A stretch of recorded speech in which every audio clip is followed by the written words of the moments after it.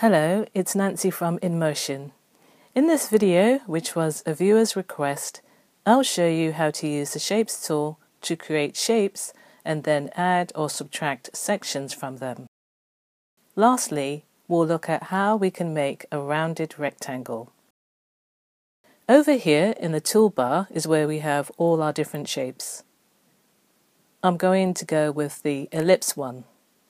To make a circle, make sure that when you drag out, you hold the Shift key, and this will maintain its aspect ratio, creating a perfect circle. Every time you create a shape, it will be created as a new layer.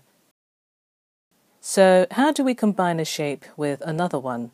Well, what you need to do is to go up here to the options bar, and you'll see here that it says we're on a new layer. So we need to change that to Unite. So click on that, then come back and drag out another circle. And you'll see that now they are connected. Don't worry about these lines. Those are just the path lines for our shape. So let me just show you that these are now connected. Let me get the Move tool, and as I drag them around, you can see that the second circle has been added to the first. If I want, I can also use the transform controls to adjust the position of the second circle. I can squish it, and I can also rotate it. I think I'll add a different shape to this also, so let me get a rectangle. Now that I've chosen a rectangle, Photopea goes back to the default of new layer. So if I draw my rectangle now, you'll see that over here in the Layers panel, I have a new layer just with my rectangle on it. And when I try to move things around, the rectangle obviously isn't attached. So let me step back in time in the History panel. Select the rectangle again, and then make sure that I'm on Unite. Now, when I draw my rectangle, everything should be attached. Hooray! So that's all about adding things. Let's look at subtracting shapes out of this masterpiece. Let's choose the parametric shape and make sure that I am on Subtract. Now I can draw out the shape.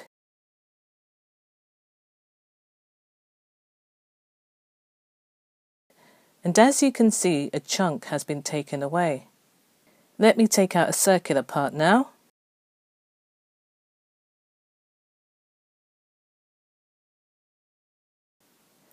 Beautiful.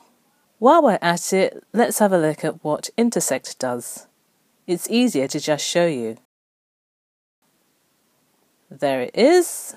Our shape is now just the overlap or the intersection of parts of the other shapes I selected. Let me step back in the history and show you what exclude does. I like exclude. Where it goes into another shape, it takes that bit out and it only fills up where it hasn't intersected or overlapped. You can create a lot of cool patterns. It's quite addictive. Okay, back to the tutorial. Let's look at making a rounded rectangle. Again, I'm just stepping back in history because I can.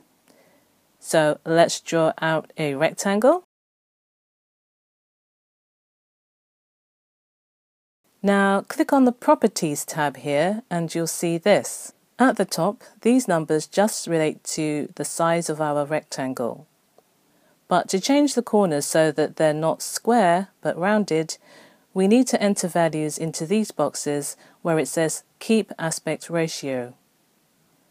Whatever number you put in here will be applied to all four sides. So just play around with the values until you get what you're looking for. If you want to have one corner that is slightly different, then you need to uncheck the same radii box. Now I'll put a higher number, such as 120, just in the top right hand corner. Press enter, and now you see how the corner has changed. Now in the bottom left hand corner I'll put 120 again. Okay, so that's a quick look at shapes. Hope it helps, and please like and subscribe to the channel for future tutorials. Bye for now.